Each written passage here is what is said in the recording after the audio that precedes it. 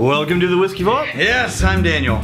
I'm Rex, and we are very low on time. And energy, but it's fine. I'm full of piss and vinegar. Piss. We're gonna start with this one, and then I'm gonna do a clarity reference on independent bottling. And vinegar. And vinegar. So this is from Cole Brown. Cole Brown, you magnificent bastard.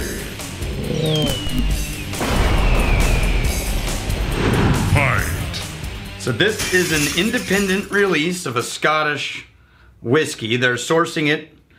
This is Charles Muirhead and Sons. It's now owned by a Tullibard, and people also make Highland Mist and things. Highland Queen, I mean. Highland what? Highland Queen. It's Highland another budget Queen. line. Okay. So this company, they've got several releases, some of them age statement releases in their source. This is not. Okay. This is their budget entry level. I like called the Silver Seal. I like the nose. Very apple. It just jumped out of the glass with apple. Yeah, but the ripe. Yes, and it has that same sort of grain mustiness that I get in the no age statement Glenrothes. Mm-hmm. Like a little bit of a honeysuckle sweetness in that nose, along with that ripe apple. And their line means I'm not gonna pronounce that right. Waxilio Day. I think day, but it's because it's by the help of God, with God's help. So yeah, very fruity and simultaneously very malty, but it's close to being just sweet layers stacked on top of sweet layers stacked on top of sweet layers. But yeah, there's this underlying like a malty mustiness that's keeping it from being too sugary desserty. Yeah. Yeah. If you don't like Monkey Shoulder because you feel like there's this weird sort of malty, sick kind of note to it, sour note, it's in here too. I'm gonna take a sip. Ooh. Oh, it's light. Yeah. It's very pretty. Yeah, much prettier on the taste, with just there's a little sour tinge in the end. Yes, like fruity floral sweetness, and then you get like a little bit of a twinge of like a bitter sour finish. I wouldn't go for this for budget, because when I go budget, I go with the budget smoky stuff. Okay. You know, even like McClellan's Isla version, which is like 3-year-old Bamor, I think. I like those, but this is nice. It's not bad. It's simple. Mm-hmm. I think it runs in the $30 range. Oh, for $30? Yeah. Yeah, it's a 40% whiskey. Yeah, but you can get Lafroig 10 for $30. Okay, so here's the thing. This is a PSA.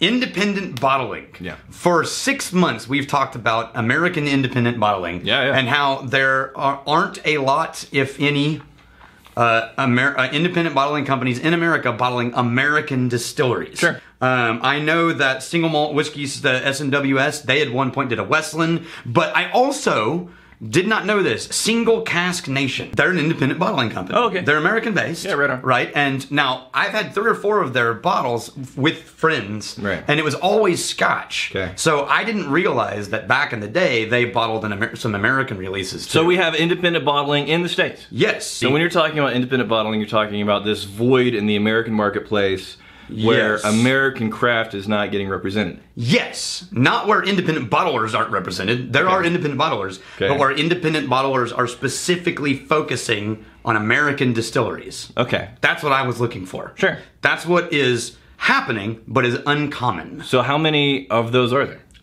My guess would be, and I keep doing the research, I keep not finding anything. Right. I'm going to say under a dozen to be safe, but who the knows? So they don't tell anybody. Is it the same thing that we've been saying for the last 5 months? Yes. Like, let us know. Please let us know. If you know of someone, right, and they've released an American independent bottle where they didn't make a whiskey, but they told you the distillery it came from, right, tell us in a signatory style. Now, what I'll also say is, we're trying to build a community that explains independent bottling to the American public. Sure. Because this is really common in Scotland and it's not that common in the US. I think the bigger that community gets, the better for all of us, and if we can all be talking about each other. Anyway, so that's it. Single Cask Nation is kicking ass. Okay. It's cool as So I'm gonna move on. Well, as you move on, I'm gonna say all of this really nice, fruity, floral, desserty sweetness, especially on the taste, a little bit more complex on the nose. The more you live with it, the more you lose that really nice, sweet, beautifulness, and you're left with kind of like this mustiness, which is okay. It's all right. It's fine. It's not a bad whiskey, but I've had a lot of whiskeys that I like better, even in the budget realm. Okay, I'm pretty excited about this one. This is another independent bottling release, but this time from Joe Turcotte. Joe Turcotte, you magnificent bastard!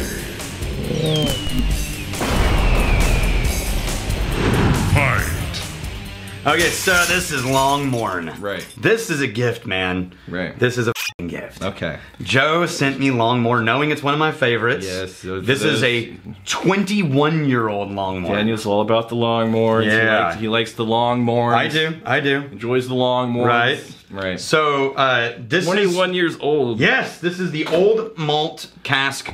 This is a company that's Hunter Laing. Old Malt Cask, they do a whole bunch of special editions, Hunter Laing, of really exclusive, rare, and interesting whiskeys. Sure.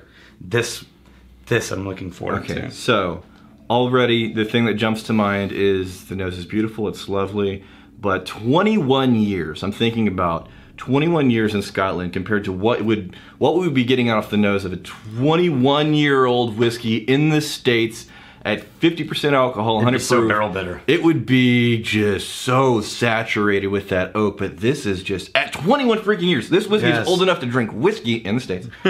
This whiskey is, it's very present, but it's not overwhelming. It's not barrel heavy. You have just enough of just this wood base. There's a little bit of a char note in there. It doesn't present as tannic. No, it's so mild in the nose. Yeah, it doesn't get But bitter. it's not flat or simple. It's rich. Oh, and then from there. You know who should be drinking this with me? Maybe I'll pour a sample for him and mail it to him. It's Roy from Aquavite. Oh yeah, he's a Longmorn guy. He's a big Longmorn guy too. He enjoys the Longmorn. Hell of a guy too. Yeah. We met him in Austin earlier this summer. He's got his own channel, Aquavite. There's a V in there. This is the best Longmorn. I mean, the Longmorn 16 old one is this really beautiful, nuanced whiskey. This heads more towards my typically preferred direction of whiskey. Ooh. This has some peppery, spicy richness to it. It's like a peppery maltiness. Yeah. Peppery maltiness, and then there is so no one's gonna get this reference. There's like starfruit.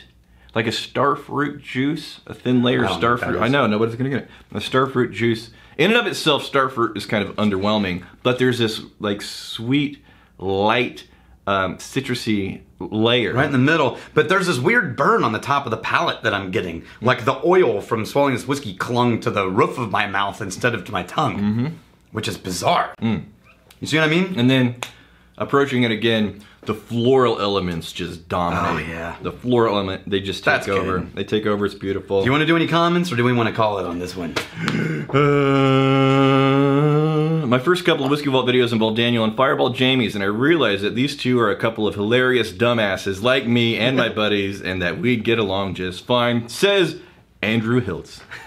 You're our people, Andrew. Yeah, baby. The fact that your first episode had me in Fireball pajamas, right, and you kept watching. So that was probably the Infinity Bottle episode on the Whiskey Tribe. No, that was here. I wore it in here for like 3 or 4 episodes that we shot. Well, then we shot the same batch that we did the Infinity Bottle episode, the care and feeding of your Infinity Bottle on the Whiskey Tribe episode. Alexander Klopov.